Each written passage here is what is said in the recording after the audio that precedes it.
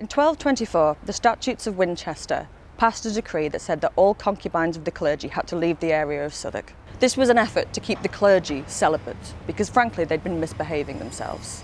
If the women refused to leave, they wouldn't receive the sacrament in church.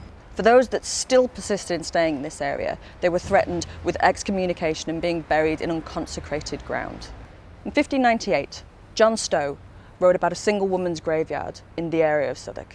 And here it is, the Crossbones graveyard.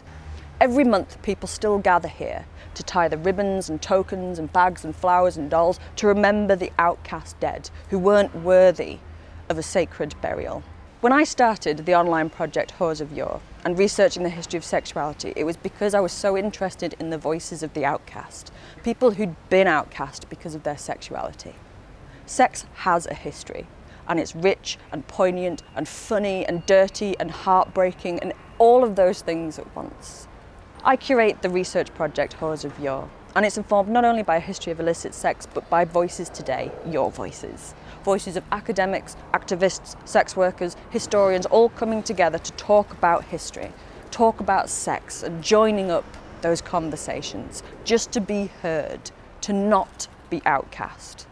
I'm writing a book on my own take of the history of illicit sex. I'm working with Unbound Publishing, and I've chosen Unbound to publish it because they're a crowd-funded project.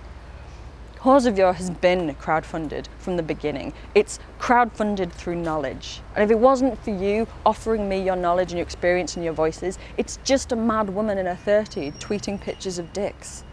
I need you to help me make this a book.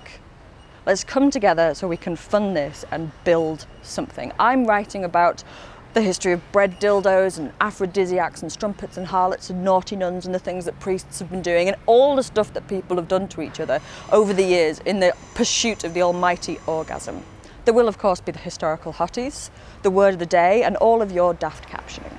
But better than that, I'm going to split the profits made with Basis Sex Work Project in Yorkshire, a group who supports some of the most vulnerable sex workers in the industry. They've agreed that I can use their tart cards and some of their Our Voices project, so my take on history will be interwoven with voices that is happening today. So we never have to have outcast voices again.